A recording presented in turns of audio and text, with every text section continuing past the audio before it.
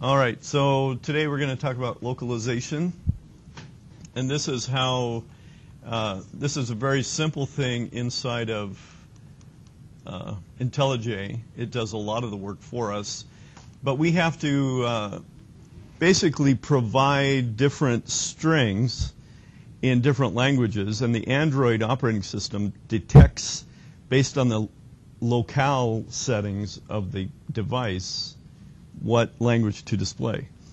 And if your app is written like we have here, ours is only in English. And if their locale is set to Spanish, so their device normally says everything is going to be printing in Spanish, all the menus are in Spanish, and they come to our application, it looks for a Spanish set of strings. And if it can't find it, it goes back to the default. The only thing we have is this value here. This is our English version. That's our default. If we don't have any locale set, that's what gets displayed. So it doesn't matter what their locale says, the only thing we have available is English. Okay? So this is the default. Without any location string on it, location identifier on this values, it displays it. If we wrote this in our native tongue of Spanish and our locale said English, it would still display in Spanish. That's the default for the application. Does that make sense? So it doesn't matter what you do, that's our default. So everything falls back to that. So in order to set another language, we need to duplicate a few things, but let's start with the strings to start with. So we need to have another values folder in here. So we're going to create a new folder, right-click on our res, a new resource directory, and it's going to be values. And IntelliJ already knows some different things about these particular resource folders, and we want to have in it a language code. So we add that into it, and it says, okay, now what do you want the two-letter code to be? So a language, you have to know the two-letter country code of that particular language. And it's typically the same as the domain, top-level domain for their country code.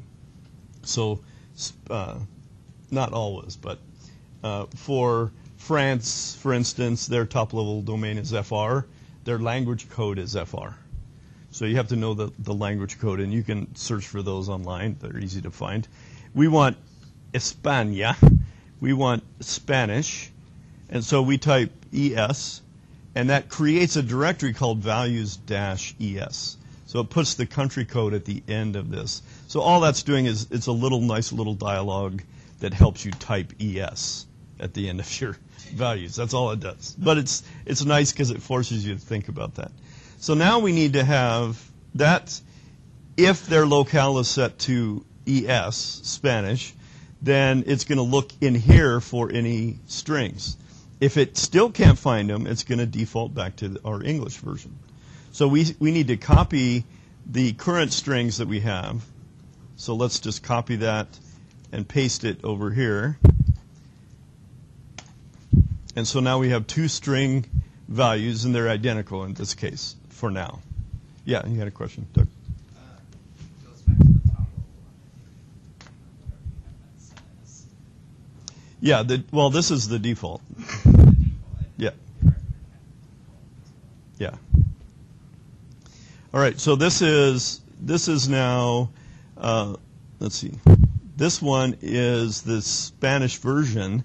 So all we have to do is change what is seen by the user.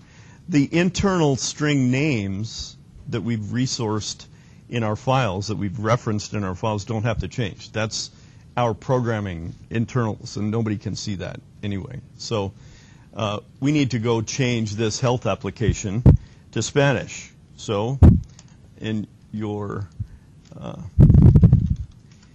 assignment, I said you should go use Google Translate. It's pretty good. So on the left-hand side, we're going to have English, and on the right-hand side, we're going to have Spanish. And so the Spanish for health application is Aplicación de la Salud. All right, that's pretty good. So all we have to do is take this and copy it and put it back into our code here. And our weight file name, that also doesn't need to change. I don't think that's important. But let's go add some strings now from just our main activity that we have here. All right. The CSV file, if you deleted it from that one, it would default back to the top. Yes, it's going to keep going all the way down. If it can't find the string here, it's going to go back up to the top level. Yes. So in cases like a file, it would be better to just Probably leave it out completely. Yes, I agree. So let's take some of these weight things. So we want to localize this string, and so if I click inside the string here, the little light bulb comes up, and the first thing we need to do is to extract it as a resource.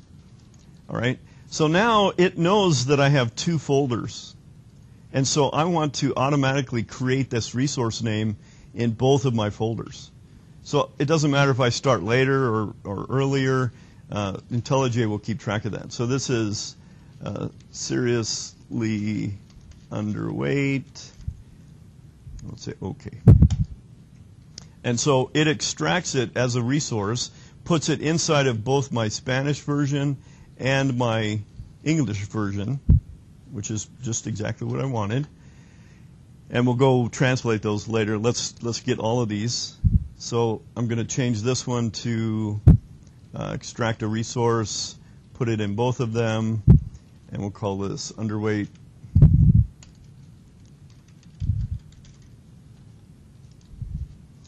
And normal, extract that as a resource. I don't know why it doesn't remember this. Normal weight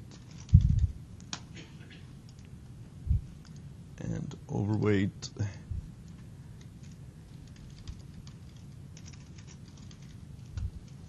We want to put it in both strings.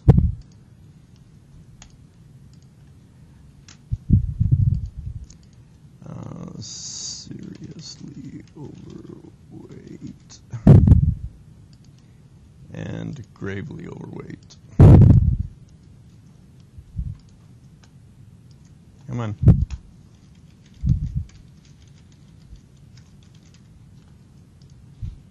All right, so now we've extracted them all. They're all in our different files, and we want to change the Spanish version of this. So we can copy this string, go to Google Translate,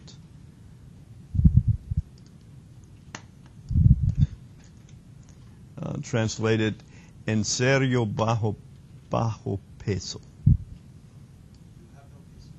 Now, if you were going to do a serious app that for a company, I would highly recommend that you get somebody else to translate than Google Translate. You can start it this way, but the problem is that this is not infallible, and it could translate it poorly. That would be a bad thing. It could be offensive badly in another language, right? So they have localization services out there that do this for you. And I've had to do that in the past. We hire somebody that's a native language speaker, and we send them basically a file of words like this. We could send them just this file and tell them, translate this into whatever language it was supposed to be. Yeah, they might, but. Really funny. I'm like, I'll speak Spanish, but sure, I'll charge you $100 an hour for this. Translate. Yeah, Spanish is a little safer. Yeah, it's not so bad. Japanese. Yeah, those I would be, all over. So bajo peso.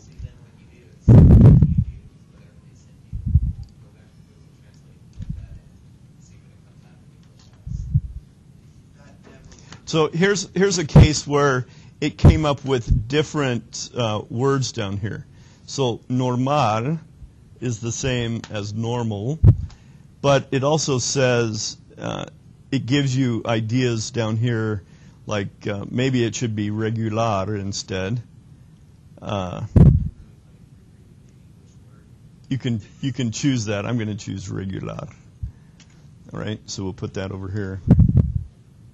Regular.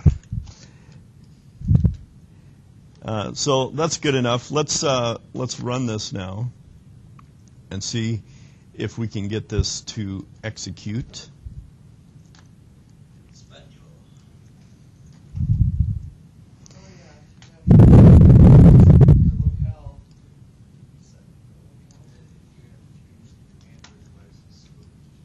Yep. So what's nice is, once this comes up, this is all still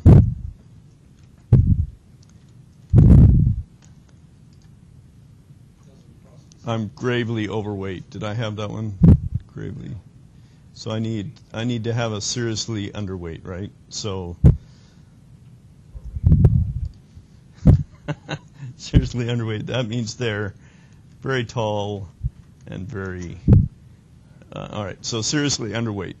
So to change this, we can change the locale of our little virtual device here. And they have an app built in directly for that. Rather than going through all the settings, you have to go through like 4 level or 5 levels to set this. They've got, seriously? They have a locale, seriously, launcher has stopped? Give me a break. I can't do anything. Help! This works great on my Mac, by the way. So I can run this custom locale. Oh my God, you got to be kidding me.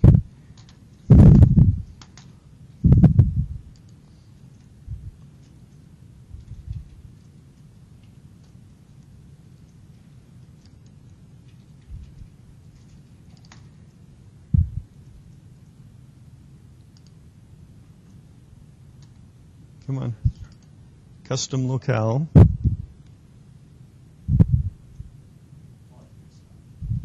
Oh my gosh.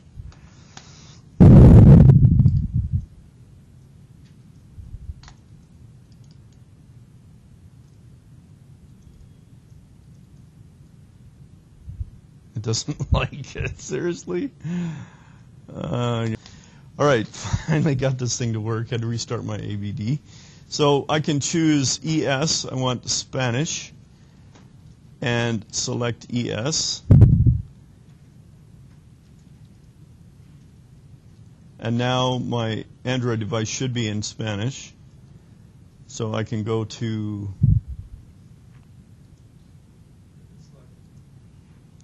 home, go back to my apps, run my Aplicación de la Salud. See that? Aceptar. So now everything's in Spanish. Oh, except the Applicación launcher has died. So it sounds like the application launcher. All right, so there we go. So now we need to be underweight, right? So they're really tall and they weigh 10 pounds. En serio bajo peso. So it works. Isn't that great? Pretty simple once you get everything to work right. And I would obviously have to translate every word on my screen, every word that is displayed, as well as any icons that I had. So now let's talk about the icons real fast. The icons are stored in these drawable folders, right? So if I had I need a Spanish version of my icons. So to do that, I would copy this entire folder and paste it. And instead, we're going to call it, we have to put the country code before the resolution code. So it's drawable-es-xxhdpi. And then inside of these pictures, I would have to modify these pictures. Instead of saying alarm, I'd have to translate that.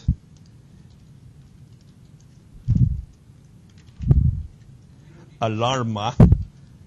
And then I would take that and put it in my little icon builder that I had and build a new alarma icon and put the new images in the Spanish version. And you'd have to do that for every resolution that you want to support. But some things I've seen online is that what you can do for those others, because you start to have a huge package, because you've got 20 different languages in five different resolutions. It starts to be a lot of little icons that you have. So some of the people just create the biggest resolution one and let the Android operating system scale that downwards as necessary. And that's easier. Obviously, if it's a really important icon, you'd want to display that in every version, but not always necessary.